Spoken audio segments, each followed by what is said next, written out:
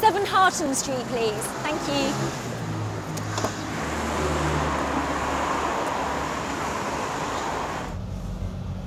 Are you all set for this meeting? Apparently, 3D have got another deal on the table, so I'm expecting them to be quite aggressive in this meeting. They'll play us off each other. Their valuation of this deal is also going to be a sticking point. 140 million US dollars. It's way over the odds to license this kind of technology. I'm prepared to go to 120 million US. But I need to secure some more working capital to make it happen.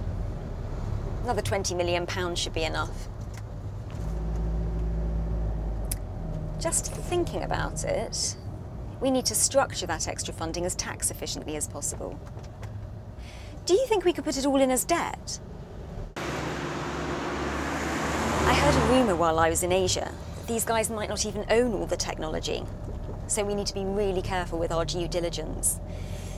I don't want to sink millions into this and find we have an IP exposure, so we need to work out ways to protect ourselves.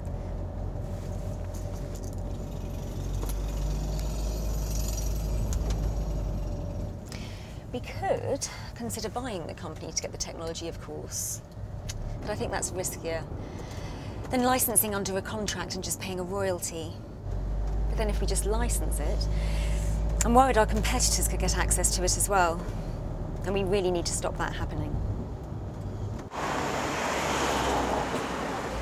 By the way, did I tell you that the finance director at 3D used to go to university with my husband? That's how we found out about their technology in the first place. If they push us around today, I may get him to help us out behind the scenes.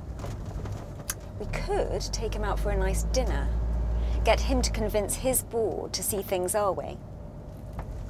In fact, if he's free, I'm sure I could fit in a dinner after my meeting with our accountants. I could buy him a nice present, as a kind of thank you in advance. What do you think?